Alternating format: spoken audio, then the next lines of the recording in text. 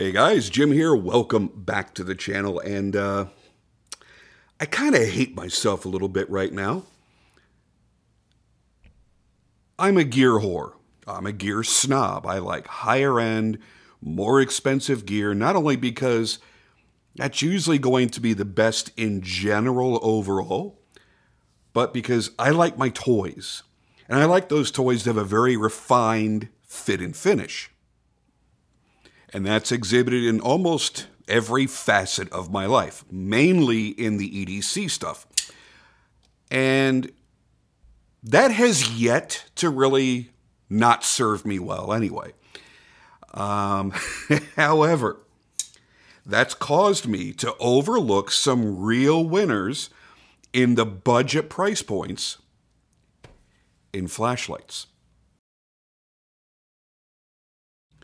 This is the Sofirn SC29. Now, this is a true 3000 lumen light. Most of the companies that make that claim on their lights are actually 1000 lumens or 1500 lumens with a 3000 lumen turbo. This is too. However, the turbo isn't really a turbo. The turbo on this isn't just a short boost of power, which is what turbo is supposed to be, just like on a car. It's a short boost of extra power, and then that goes away, and then it steps down to its standard power, right? Most turbo modes on lights run anywhere from 10 to 30 seconds, right? You'll have it in turbo mode, and it's going to do its crazy amount of light, and then it all of a sudden drops off, you know, maybe from 3,000 lumens down to, let's say, 1,000. And it's a significant drop-off, and it happens very, very quickly. This, you can run at the full 3,000 lumen turbo for not 4 minutes, 4 hours. Now, I don't even want to think about how unbelievably hot the head of this light is going to get running it for 4 hours at 3,000 lumens. I would think that that's actually pretty damn dangerous. Here is the light. And then inside the packaging, let's see what else we get here. Open this up. It's a book. And it's a USB to USB-C charging cable, as you would expect. And this is the light. It is nice and substantial. It's beefy without being burdensome, without being unrealistically heavy. And believe me, I know heavy, big lights. This is actually just a hair larger than my titanium Cylon here. And it's probably about 20% lighter. Come on, just stay there. Don't roll off the table. Just stay. I like this light a lot. You can adjust the pocket clip to any side that you want to, however is best for you. I like it here on the same side as the E-switch, because if that's in my pocket, this is going to be right up against the outside of my pocket, not up against my body. If you thought, well, I want it the other way, well, fine. Now you've got it up against your body in the pocket and not up against the pocket. You can do whatever the hell you want to, man. That's the freedom of having that free spinning pocket clip. It's so substantial that it's like I feel like I can't hurt it. It feels like a tank in my hands. It feels really, really rugged, really, really tough. Now, I am not a rugged abuser of any of my gear. While you can see marks on most of my knife blades from cutting stuff and tearing stuff down, I still take very, very good care of them. I clean them up as much as I can, and I make them as presentable as possible at all times because, you know, when I buy something nice that I really, really enjoy, I want to keep it nice because part of the enjoyment is possibly the design and the beauty of that item that I purchased.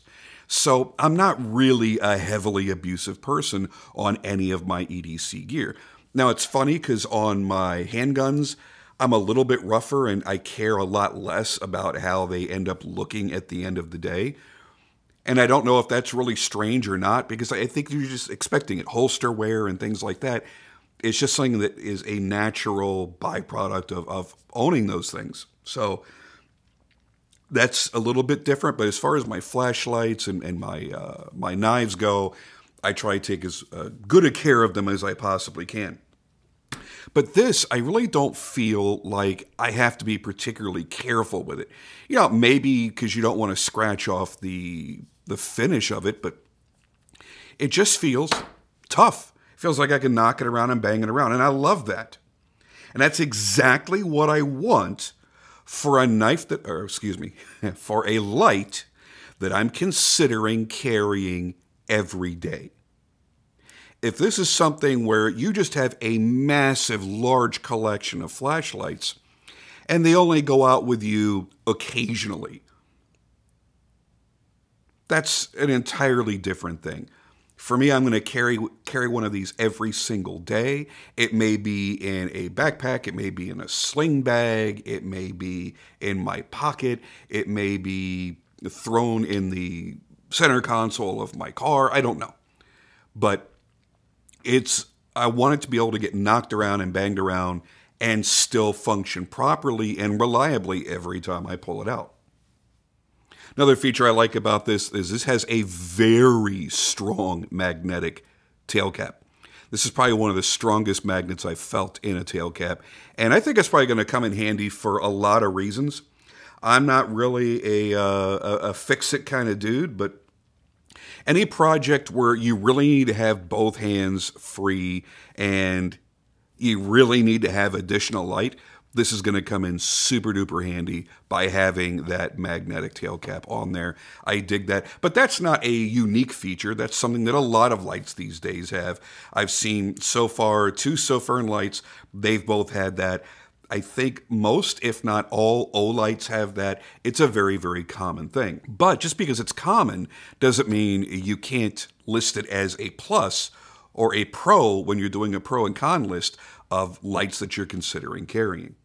Now, you've got a 21700 battery. I don't know which side. There we go. It was, come on. Get that open. There is your 21700 battery. Pop that bad boy in there. The threading feels really nice. Here's the thing. A lot of lights these days, they focus really, really, really heavily on that giant number of the lumens. They harp on the lumen count, and they tell you just how intense and crazy that light is. And they don't focus on the candela, and they don't focus on the quality of the beam and the distance of the throw. What Sofirn is doing here is they're claiming 142 meters of throw. And I have no reason to doubt them on that. I'm probably not going to be able to measure off exactly 142 meters or anything even remotely close going out into the backyard. However, from what I've seen so far in the use, it is a good amount of throw. It's not super ridiculously insane, but it's really, really good, especially for a pocket light like this. The body is 6061 aluminum, which is where I think they're able to price this as low as they do without sacrificing performance. If we went a step up in aluminum and the cost went up, the difficulty in machining went up, which means everything gets done slower, there's a higher waste rate, then, you know, I could see this probably being $80 or $100. Obviously, if this went up into titanium, you'd probably be looking at $400 or $500 with everything else remaining the same.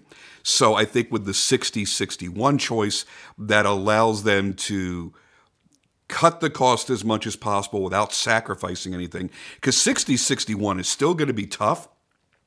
Yes, it is softer. It can ding or dent a little bit easier, but you're probably not going to be throwing this down the driveway or anything. If you drop it or whatever, I think it's going to hold up just fine. Obviously, it's going to handle the shock just fine, and the water resistance is just fine. But overall, I think that's probably where the savings probably comes in. And the fact that it's not using a really crazy driver inside. You don't have 30,000 options. I'm talking to you, IF23, with your ridiculous amount of options. Yep, that can get a little bit ridiculous. I love this light, but there's so much to memorize to figure out how to use the darn thing. It's crazy. Now, one of the things that I really like about this, that some lights have and some lights don't, and I don't know if that's really a price-specific thing, because I've kind of seen it in every kind of price range, is the fact that you've got a reverse polarity protection, so that if you accidentally put the battery in the wrong way, you don't fry your electronics and kill the light. Another thing that I really appreciate about this is it has a very, very easy and intuitive user interface.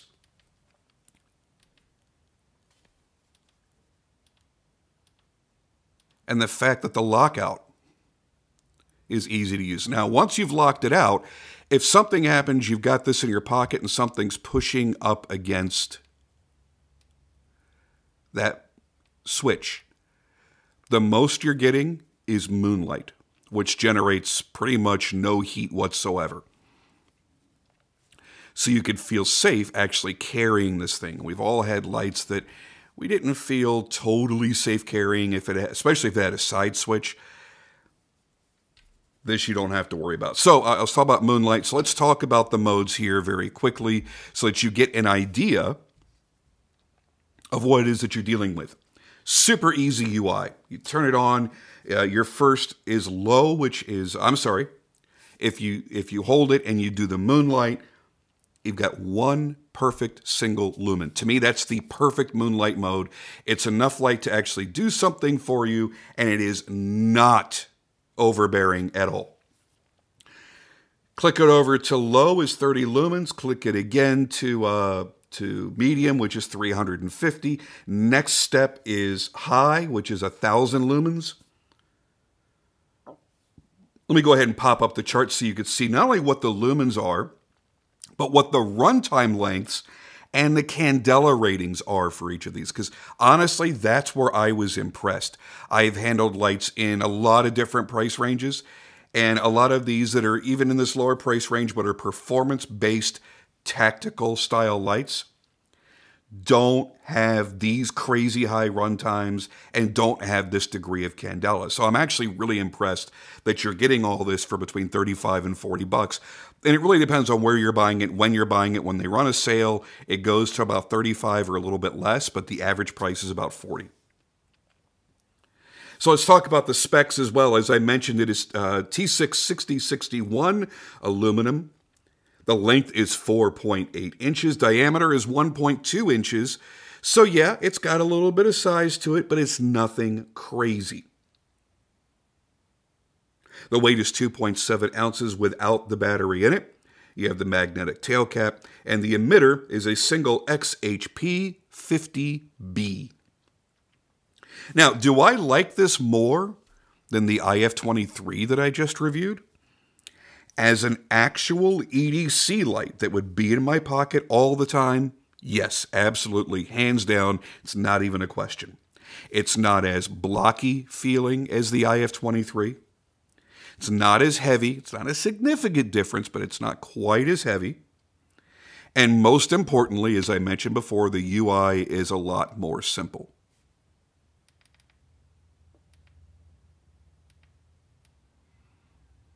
As I click through, I say click through, but I apologize. As I step through by holding down, it's just low, medium, and high. That's it. And then I can double click for turbo. And then I've got my turbo, which will last a ridiculous amount of time. Now, I'm sure it steps down a little bit after a few minutes. I don't think it remains the full 3,000 for 4 hours, but I think it's close enough for government work. But yeah, that is pretty insane that you're able to do that. I do love a nice, gentle moonlight mode. And yeah, man, I think the IF23 is awesome. It really, really is. but it's better for me as an at-home emergency light. I can have it sitting here if the power goes out during a big storm. And I can have the softer diffused lighting up the area that I'm sitting at. Or I can have, the whole thing lit up, and I can bounce this off the ceiling and spread light across the room softly, and then have this directional soft light wherever I want it. And obviously, as I was discussing a lot during this review, anytime I need a diffused light source, this is going to be great.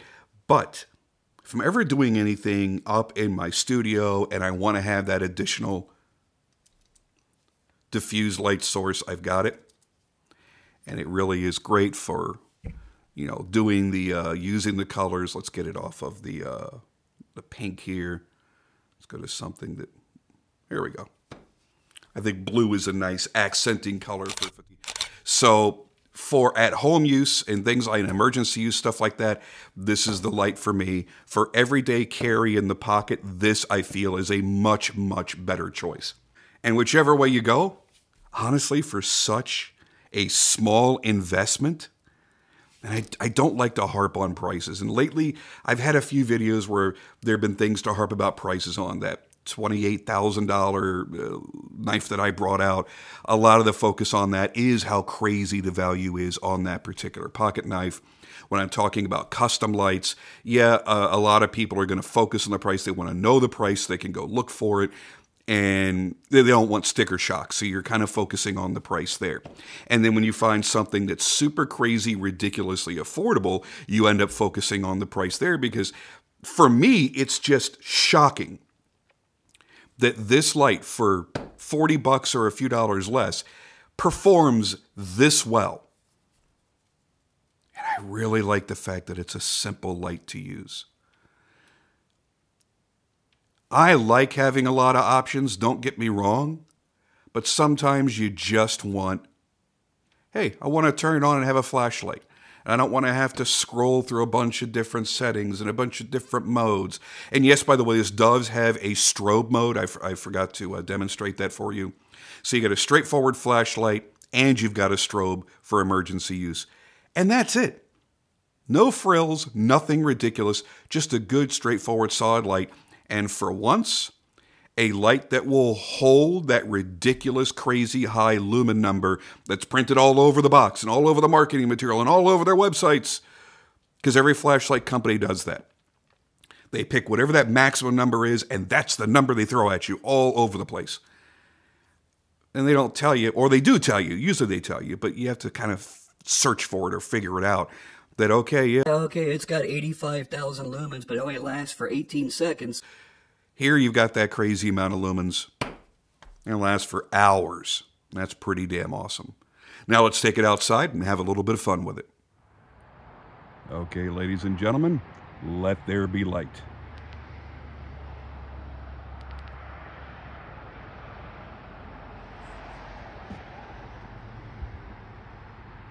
As I expected, this is a really good looking beam pattern that my camera absolutely will not focus on.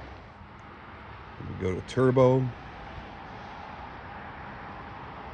Yeah, I really do like this beam pattern a lot. Now you have a good hotspot, but it's not a clearly defined hotspot, which normally I'd want to knock it on, but it is such a smooth transition to the spill. And that very outer edge there is not a flat cutoff, but it just gently falls off. And I really like that. So I've got what I consider to be a good amount of light.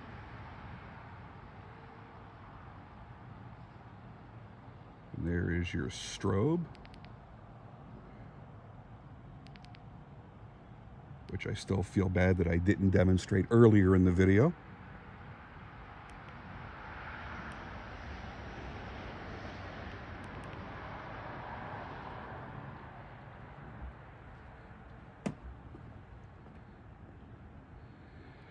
Now remember, I have this on its turbo mode right now, and I can maintain this level of light for 4 hours. Now again, as I mentioned, I wouldn't want to actually test that because dear God, that would get super ridiculously hot.